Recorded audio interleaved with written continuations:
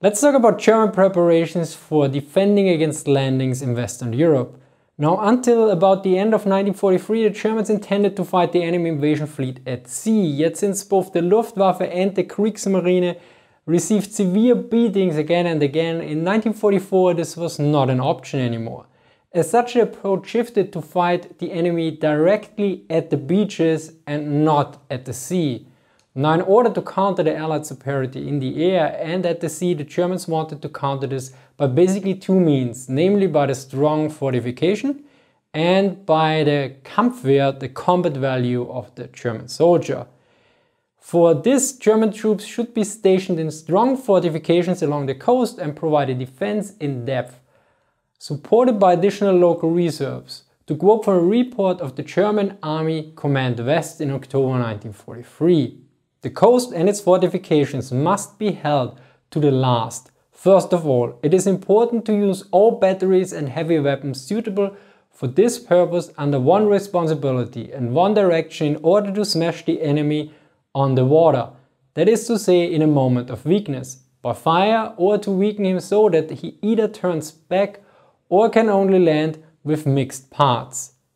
And yes, the original sentence has 60 words. I guess we know why the Germans lost the war and that the word grammar Nazi might have a more deeper meaning than some people might know. Anyway, there was a major issue with this scenario and it's actually hinted in the text itself. Because there's noted geeignete Batterien, suited batteries. A lot of the German guns stationed at the Atlantikwall were not particularly suited. One German military historian actually referred to it as a European artillery museum. And this is also addressed in the previously quoted report with some additional information. Material shortcomings of many batteries, which could not be rectified so far. Guns from captured stock hardly suitable for engaging sea targets, ammunition hardly suitable for attacking naval targets, insufficient ammunition supply in some captured calibers, lack of distance measurement and fire control units, inadequate level of equipment and inadequate performance of radiometers, particularly important in the event of expected enemy tactics, night attack or artificial fog. So they are referring here to radar. Of course, this was from 1943 and the priority of the defenses back then for France was rather low. Now this changed in 1944. As such, in some cases there were improvements, but overall the situation at the Atlantikwall was not the best. Now the local defenders should hold off the enemy as long as possible to allow further reserves to arrive. As such, it was paramount that the positions at the coast should be held to the bitter end.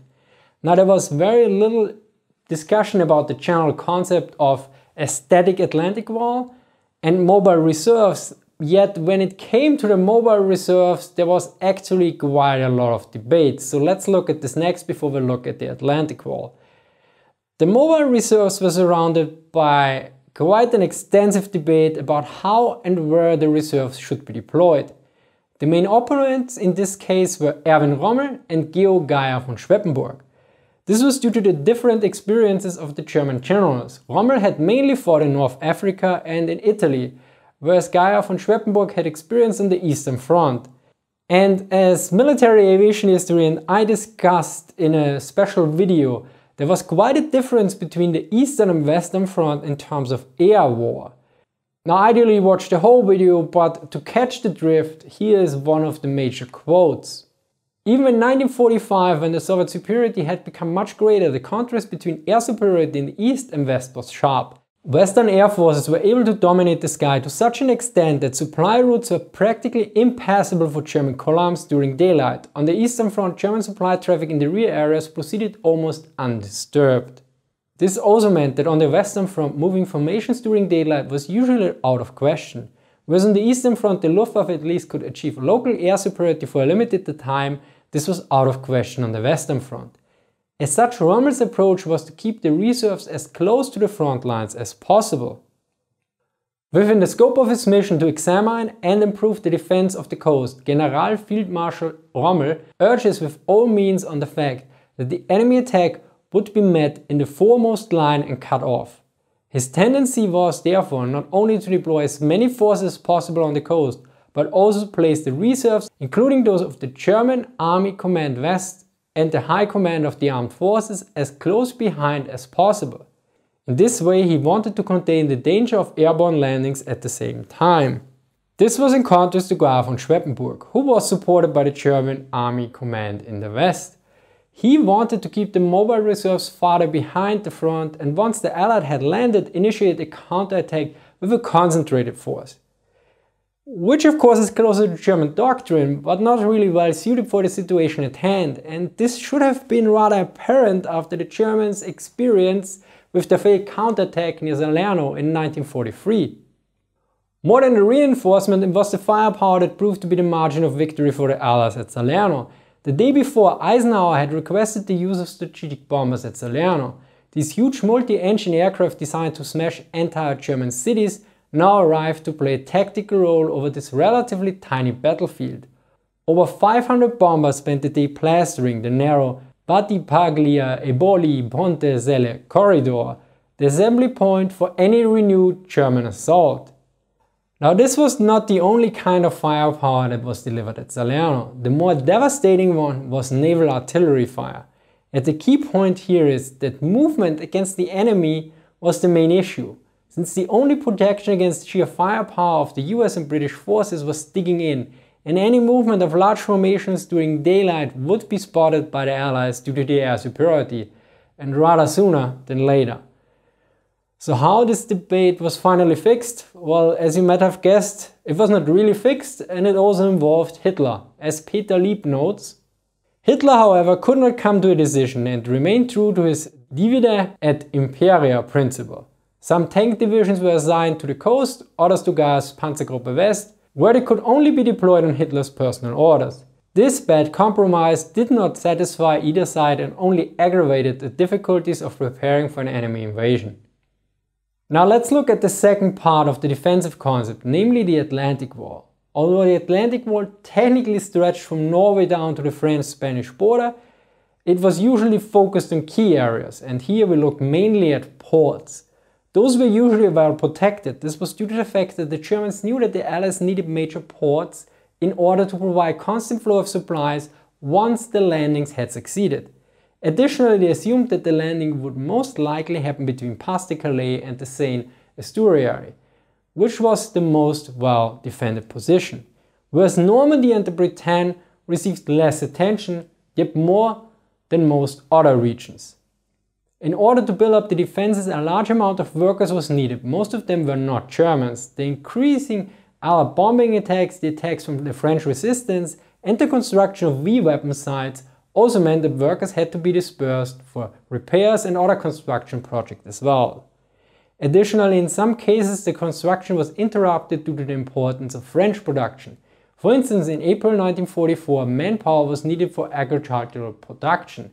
Nevertheless, even though at the turn of the year 1943-44 only about 8,500 installations were completed to some extent, it was still possible to erect 12,247 fortifications on the west coast and 943 in the French Mediterranean region by the day of the landing.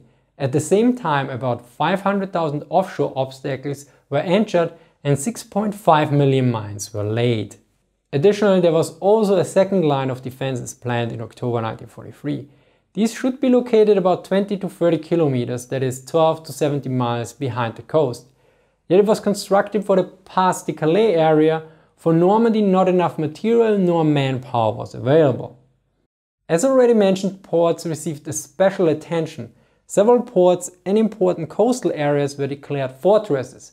Commanders of such fortresses had special authority of the fortress and the surrounding area as well, which extended toward the second line of defense. This allowed the commander to evacuate the civilian population, which was used quite extensively. By February 1944, about 300,000 civilians were evacuated.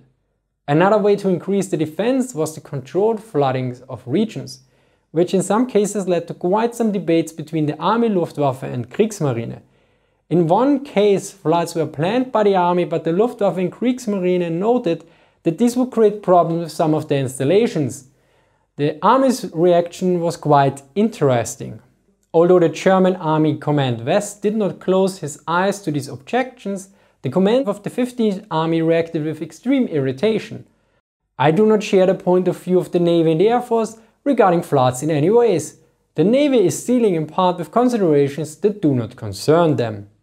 Oh, that was a quite nice response. I probably should copy-paste it for my comment section when I get annoyed. At least this one appears to be more diplomatic than some of my responses.